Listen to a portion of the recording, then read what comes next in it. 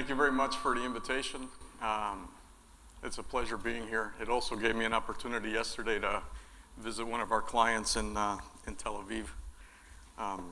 So I'm grateful for that. So what I'm going to cover in this presentation is our view of what the issues are in today's data center environment.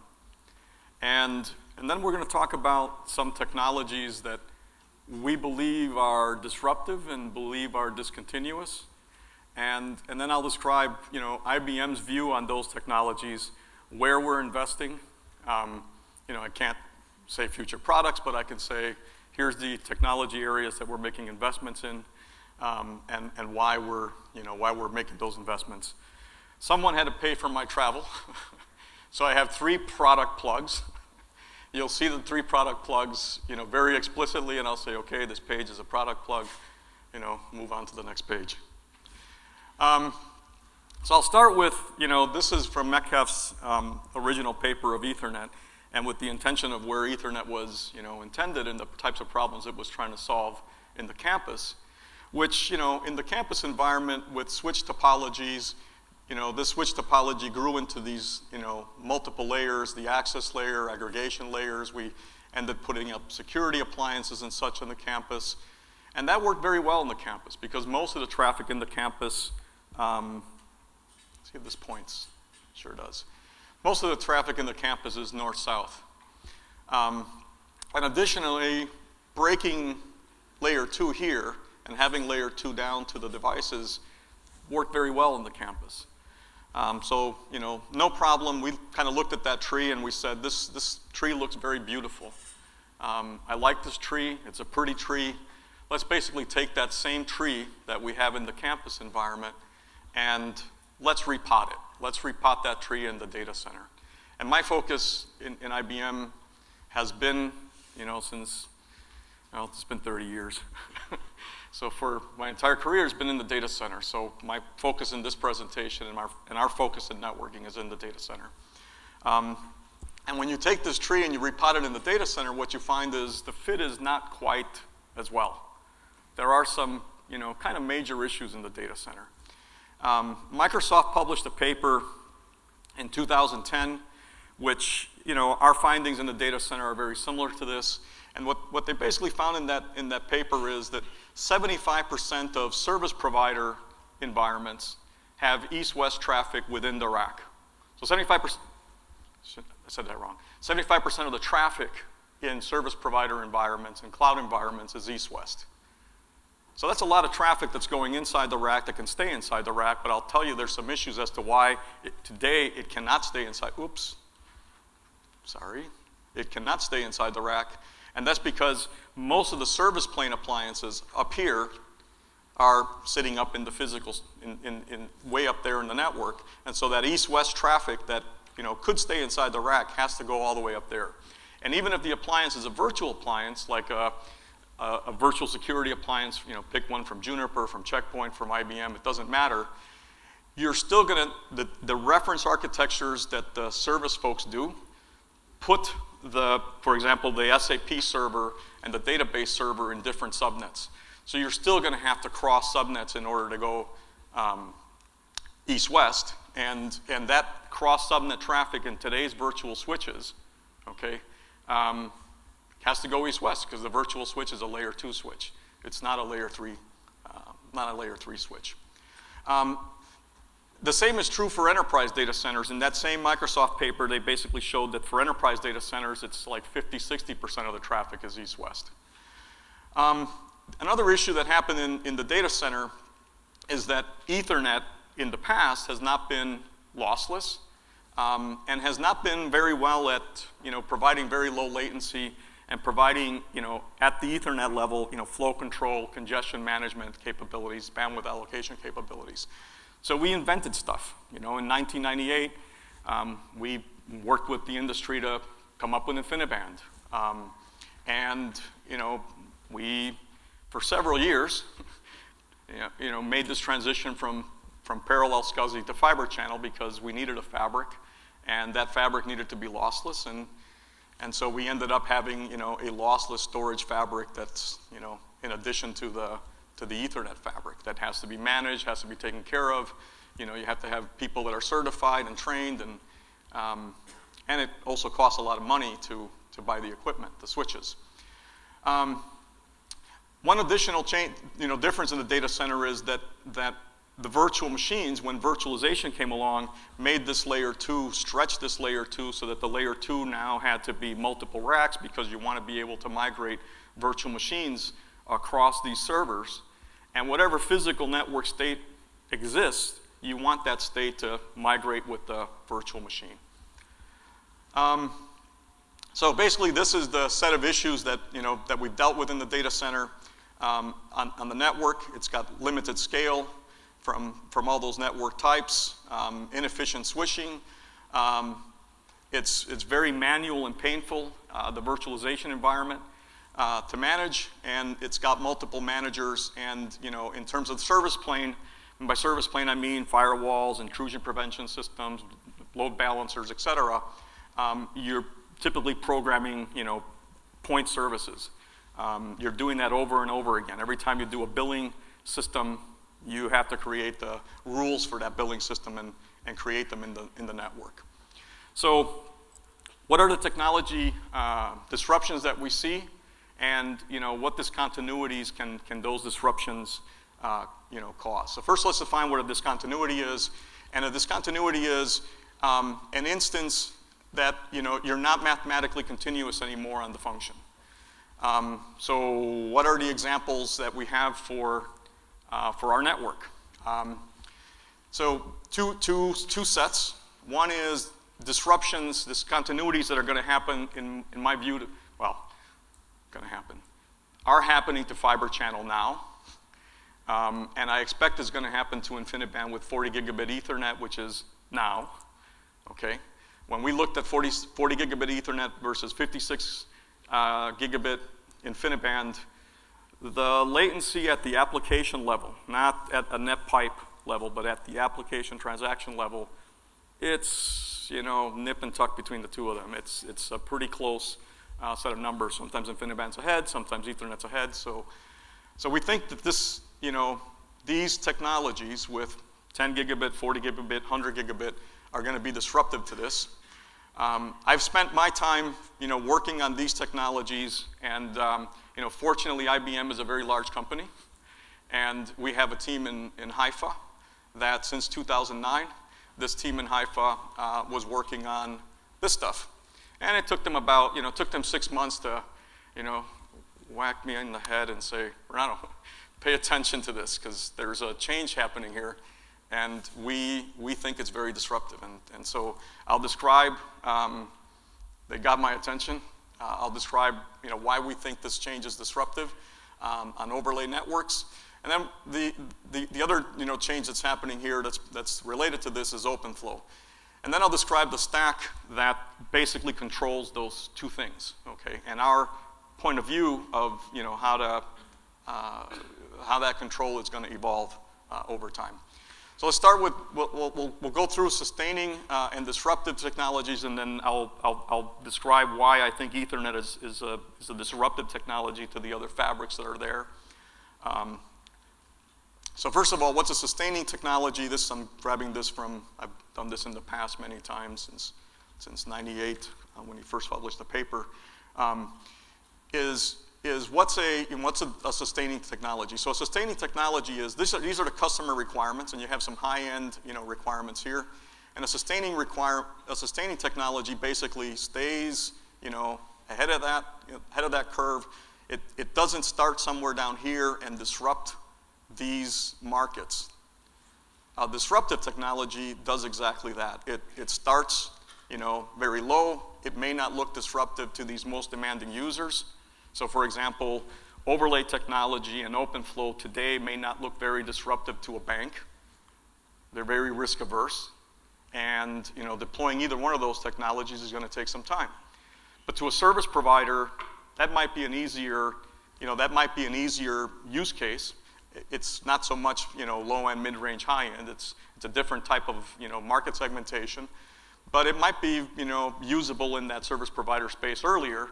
And as that technology evolves and improves itself, and it proves in the enterprise data center space that, yes, this is robust, yes, it has the HA, yeah, okay, it's not all the protocol sitting inside the switch, but it works, and it's reliable, and it provides you the multi-pathing requirements that you need. We believe it will end up disrupting all the market segments over time. An example of a technology, is personal computing technology. And you can look at personal computing technology processors. Started with calculators. We went into PCs, went into organizers, smartphone, tablets, and it's been pretty much a set of market segments that have been created by this technology. So I'll look at the processor trends, and then I'll look at I/O. We've been keeping track of microprocessor trends. AMD, Intel, IBM, used to be more. Back in time. And I/O has not, there's been a gap between I/O and those processor trends. There's kind of a one-time pop that happens here, and that one-time pop that happens here is you're adding more pins, and you may be able to get another one-time pop in the future by adding more pins for I/O. But once that pop finishes here, you're pretty much back to, you're not closing the gap anymore. You're maintaining that gap. And this example is for a 2-socket server case. Now let's take a look at PCIe and how it maps to that trend line. And I mapped it all the way out to PCIe Gen 4. And it's keeping up pretty well with the I/O requirements in the processor. But now if we look at beneath that bus and ultimately at that, ultimately at that bus,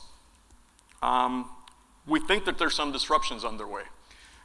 The first disruption, started in 2009 on SANs, and that is fiber channel over Ethernet. And that disruption in the 2006 timeframe, both Brocade and Cisco came to us and said, we've got this great idea. It's called fiber channel over Ethernet, and we would like to standardize it. And here's the frame format. Here's the syntax and semantics for it from Brocade. Similar thing from Cisco. And we looked at them and we said, these are completely different. Our customers want a single standard. Can we please, work together? Let's see how I can put it in a nice way that I won't get in trouble by attorneys. I'll put it this way. What we ended up doing was HP. I called up my friends at HP. I called up my friends at EMC, David Black. I called at HP, Mike Krause and Dwight Barron, and said, we need to standardize this. And it needs to be a really true standard, not a Brocade language and a Cisco language. It needs to be one language in this standard. And so we met on a regular basis, and we joined that into one, basically merged that into one standard. I'm telling you this because when we get to virtualization, we have similar issues in virtualization that are going on, today. We think InfiniBand, as I said earlier, we've done measurements at the application level. So this is, DB2, shared data, right, type measurements, transactional measurements of 40 gigabit Ethernet versus 56 gigabit InfiniBand, both with a Mellanox adapter, Rocky for Ethernet, and obviously the InfiniBand adapter for the IB adapter for IB. And sometimes the latency is a little bit better. Sometimes it's a little bit worse for Ethernet versus InfiniBand. The delta isn't any longer a 10 to 15, 16% delta. It's more like a 2 or 3% delta. And that's because the transaction, all the software, the stack, takes a lot of resources. It's not just how fast the latency is on the switch, 450 nanoseconds versus 200 nanoseconds. And I don't know, it seems to me that something's going to happen here. Something's going to happen when Ethernet reaches this kind of performance, And that's something might impact the computer architecture a lot more profoundly, but we'll see. All right, so what are the disruptive technologies that we see? I'm going to sort of group these into three areas, okay? The first one is the fabric itself, the physical fabric, and how to optimize that physical fabric. And then we'll cover the virtualization layer and sort of 2 steps in the virtualization layer. Step 1 is, which we're in the middle of right now, which is automating layer 2. You can buy products now that automate layer 2 so that when you move a virtual machine or you create a virtual machine, layer 2 state in the network all gets put there in the network. We think the next big step in that is overlay technology. And it's not so much that it gives you an overlay. That's not the main value. The main value isn't I can do multiple tenants either. In our view, the main value of the overlay technologies is in the connectivity service. And I'll describe what I mean by the connectivity service in the slides that are coming up. And then the last piece is consolidate the management, but also provide this network stack that controls these two elements. So we'll start. For each of these 3 segments, I'm going to sort of summarize what the requirements are that I hear from customers, and then I'll describe the trends. Okay. So on the optimized fabric, we need to be able to have, and this is for the most part all there. We need to be able to have the ability to allocate bandwidth to a traffic class, so that storage, for example, can get a chunk of bandwidth allocated to it and guaranteed to it. We need to be able to have flow control. For fiber channel, flow control is enough. Fiber channel has no congestion management. For additional workloads, and if you really want to get to the point where InfiniBand is, you also need congestion management. So with Ethernet, it's a backend scheme. It's a little bit, in my opinion, it's a little bit of an evolution from InfiniBand. It has some enhancements, and that's the quantiside, the QCN congestion notification, in that it takes into account how much congestion there is along the path back to the source that's creating the congestion. We need the fiber channel over Ethernet protocols. There are customers that that's what they want. I'm pretty much agnostic if NAS, iSCSI, it's all good. But there are some customers that I've got my skills in FCOE. I trust FCOE. It's going to take a long time for FCOE to basically. I shouldn't say that. It's going to take some time for other technologies to basically displace it completely. And then the last piece is be able to do RDMA, and we think that in addition to RDMA, that there's some additional enhancements to RDMA that can get that can make RDMA a lot more efficient than it is today. Essentially, eliminate 2 steps in the process from the memory transfer across processors. So what are, so this is the set of requirements is, faster links. We've been through the list of faster links. I just took you through the set of steps on convergence. And then the third major requirement area is to be able to support multipathing in the fabric. And we have kind of 2 sets of customers. Extremely risk-averse guys that, they don't ever want a disjoint fabric. They want 2 separate, 2 separate sets of, essentially the SAN A, SAN B type of mentality, where the switches are completely separated, and by the way, I asked them, well, okay, if you, in that scenario, if you have an error, if you have a fault, a software fault on SAN A that got hit because you hit some timing issues because you were scaling and you were really pushing the technology on SAN A, it's the same code you're running on SAN B. It's not like you're running a Brocade fabric and a Cisco fabric. You're running the same fabric. So chances are you might get that same timing error on SAN B when you switch up all the traffic to SAN B. But there are customers that, for whatever reasons, they want two completely separately managed fabrics. For the rest, in my view, we need to have a way of doing disjoint multipath. Whoa, sorry. We need to have a way of doing disjoint multipathing on a single fabric. And there are vendors out there that do this today in a proprietary way. We think it needs to be standardized, and sort of the problem with, with the current stack and the current, mechanisms that exist, and, we have some, is it takes a long time to get something like this in. As Scott was covering, yesterday, you first have to convince everybody that there's a problem in the IETF, and then you have to put together proposals, and then you have to debate, which proposal. And of course, if you started implementing a proposal already, as some vendors have, then now, it's a lot harder to convince them that, proposal A is better, even if it is. It doesn't matter. I implemented it, it's in my hardware. So it takes a while to implement this stuff. So is there a better way to providing these fabric services? And, we think that, the alternative here, which, I'm not going to cover in a lot of details, Scott's been, one of the founders of, this type of an approach. I'll just kind of highlight it and why we think it's of interest, is that it might get us a lot faster. Not might. We think it will get us a lot faster, to the endpoint on these new functions that need to get added, because you don't have this long IETF cycle of, trying to standardize, do we have a problem? Let's create a framework, an operations manual, here's the protocol. No, here's 3 protocols, because why did we pick that one? And then finally the solution. So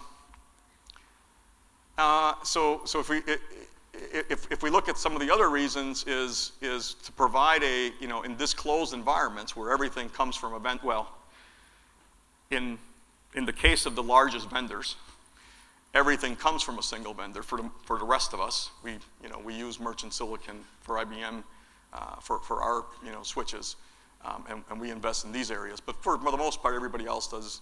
The larger vendors do all 3 of those, and they charge a lot, not just for the code, but also for features, and they charge for warranties. There is no Linux community, for this type of environment, and that's where we see, about the value in OpenFlow is that you can have a cluster of controllers that can use OpenFlow to basically move the control plane into this controller. But more importantly, it's not so much that you can move that control plane, it's that you can do these services, like a multipathing service, like a NAT service that basically takes advantage of the fact that OpenFlow can do the actions that Scott highlighted yesterday on rules, and based on those actions, provide a NAT service in the device. And therefore eliminate the cost of a NAT service. So you can add, those software, functions in a combination of services here and, data plane functions there, that overall produce a much lower cost solution than what you have today. Plug 1. We have a switch. This is it. It supports OpenFlow 1.0. We don't have a controller. We are investing in a controller. We view open source as the right answer for that, as opposed to doing one ourselves. But we have partnered with these folks on several accounts and deployed that in production environments. So let's compare the traditional way of doing this multipathing in the enterprise versus what I have with OpenFlow. Well, the traditional way scales very well. It's standards-based. It's kind of probably put an equal sign, because it's standards-based. But if you really want the good stuff, you got to buy Fabric Path, which is different than Trill. That's what one vendor will tell you. I'm not saying that. I'm just repeating what some other vendor says.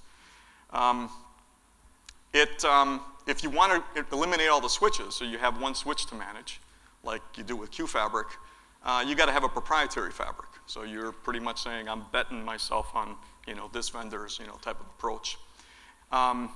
Depending on the type of protocol that you use, your convergence times can be quite large, because you have to recalculate the routes.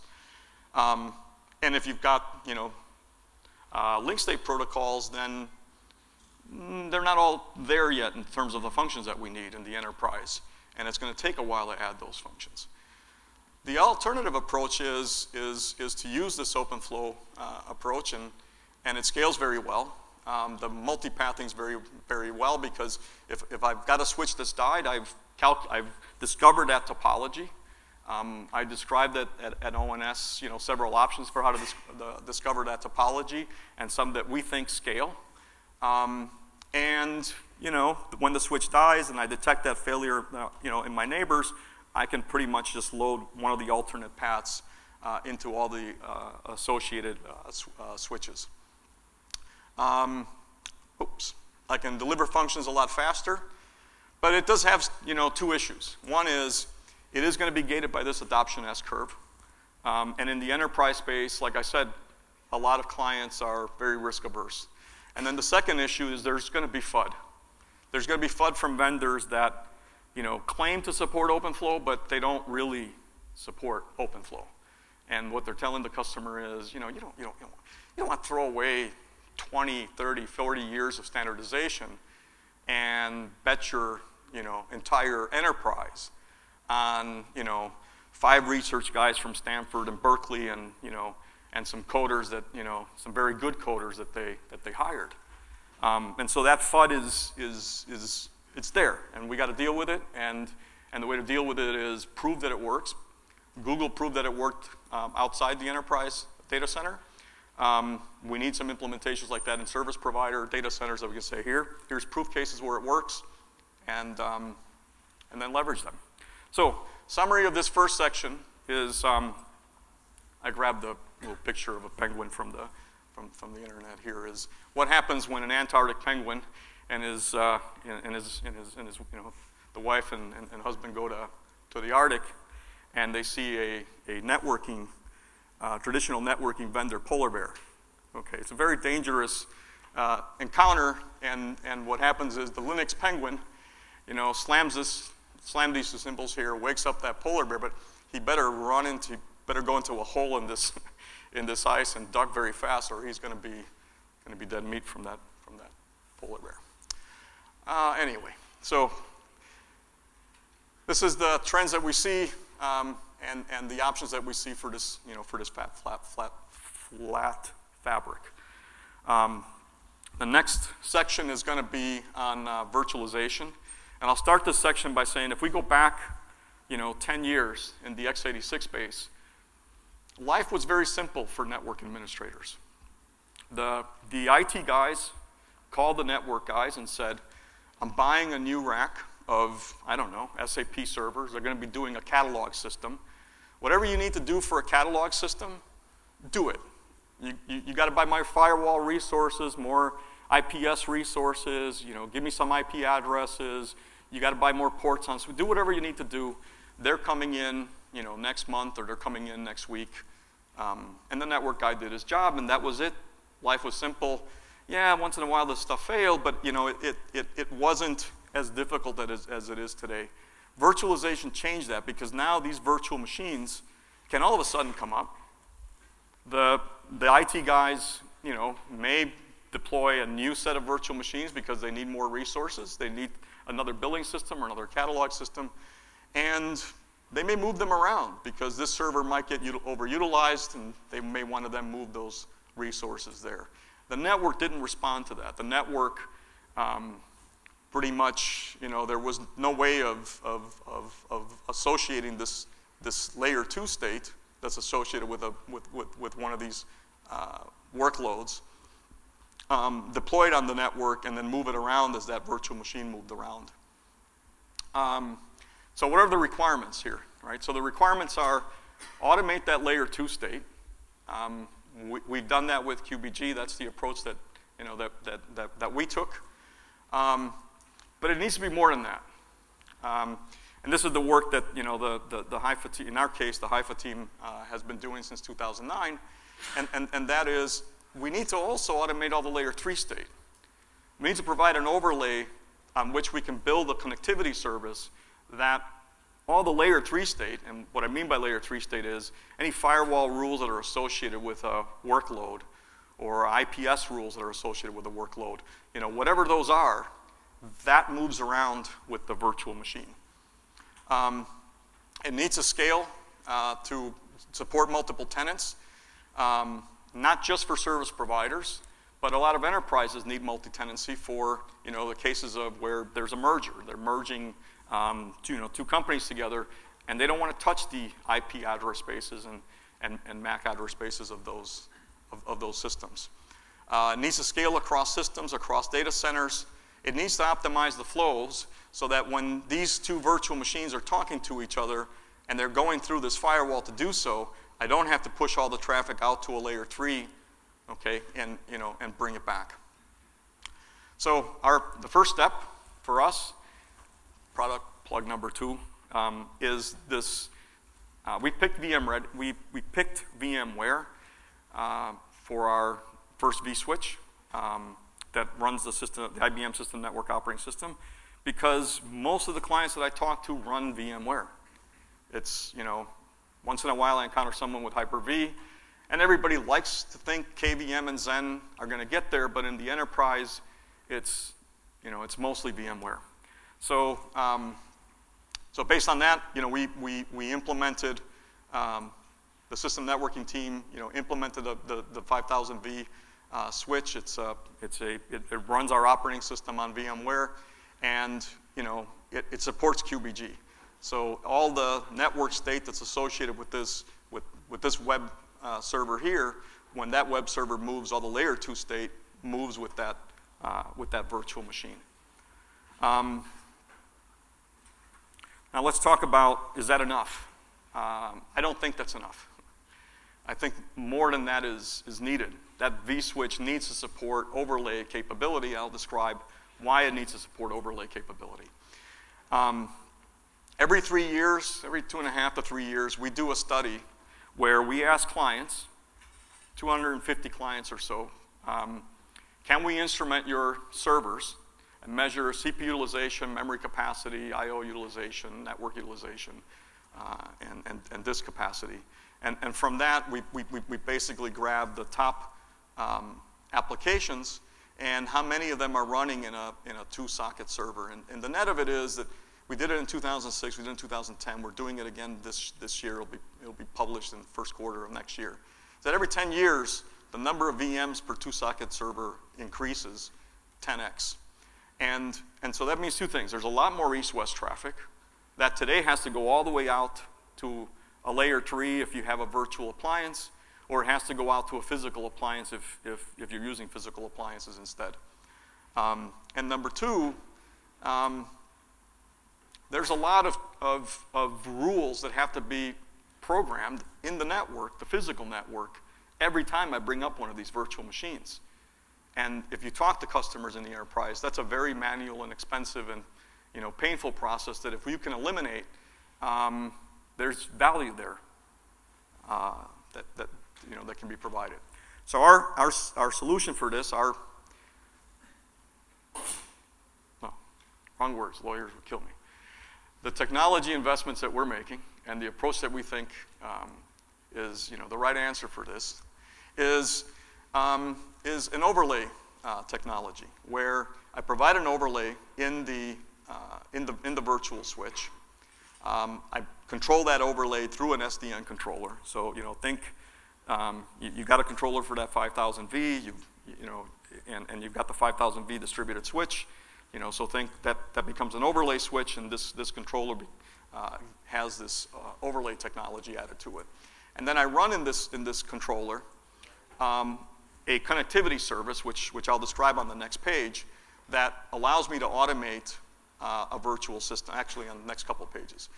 The elements of the solution are the switch, the virtual switch, a gateway, so that, you know, for the part of the enterprise where you don't have this overlay technology, or when you exit out to a router, you can pop the overlay out and grab the original packet and send it.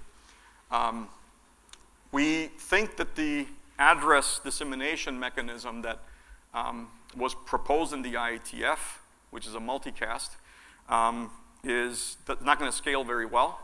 So, you know, our opinion is that it'd be much better to have an address dissemination service. Think a domain, you know, name server for, you know, for this overlay, you know, translation that that you can cluster and allows you to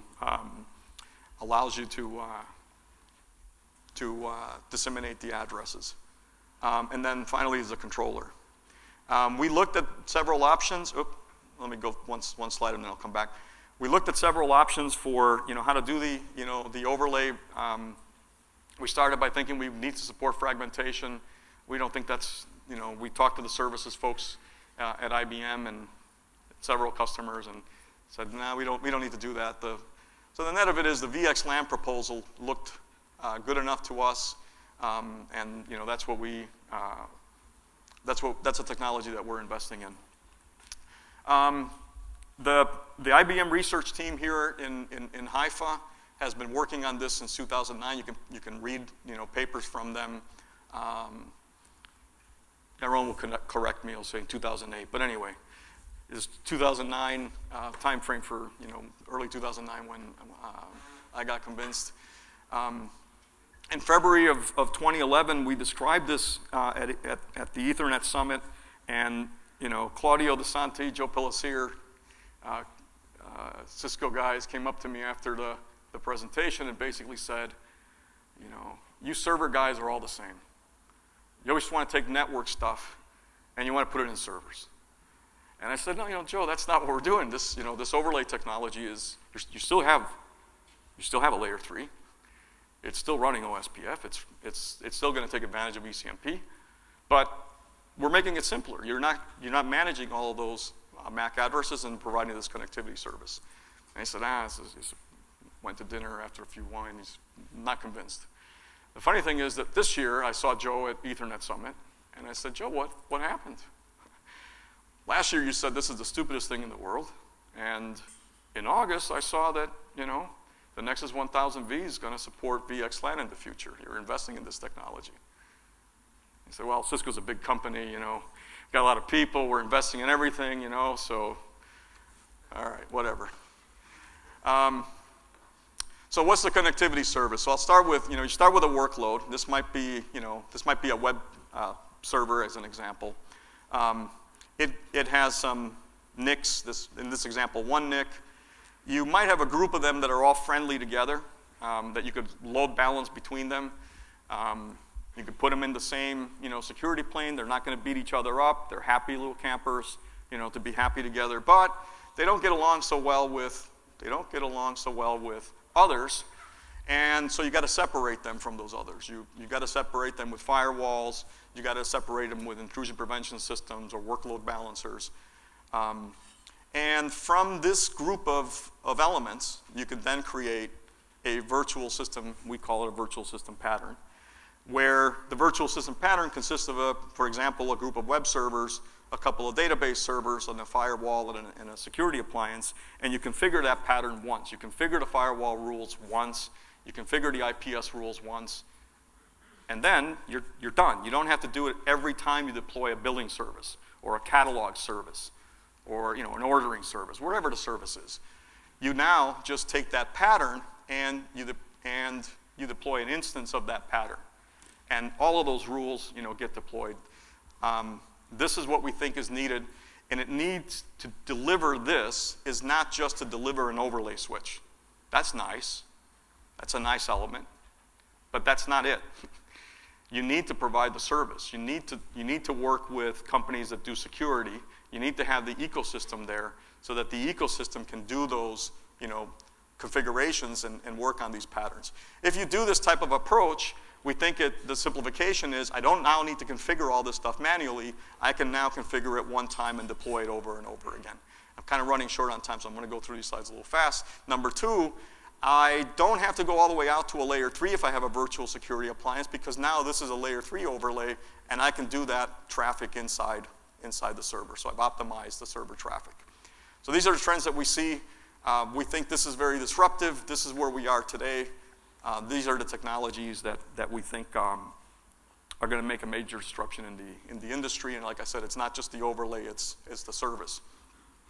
All right, the last element is the network integration. And the network integration requirements are, first integrate the network management, but then also provide the stack, where the stack has drivers, I'll call them that, for overlays. It's got drivers for OpenFlow. It provides open APIs for these services to connect to, where the service might be a multipathing service, a connectivity service. You might envision some additional service, a fiber channel forwarder service, et cetera. We're delivering that virtual system pattern today on this system. Oh, well. Should call it by the product name, but sorry about that. We're delivering it on these systems, and the system today does not include the security appliances, the firewall, the IPS. That's the investments that we're making in this software-defined network stack. So this is what's available now. This is technology investments that we see as critical to provide a complete solution that includes the firewall services and other service plane services.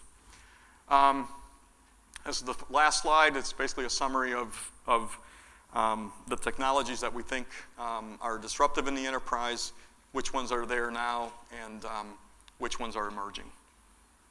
And I think I ran a little bit over, but thank you very much.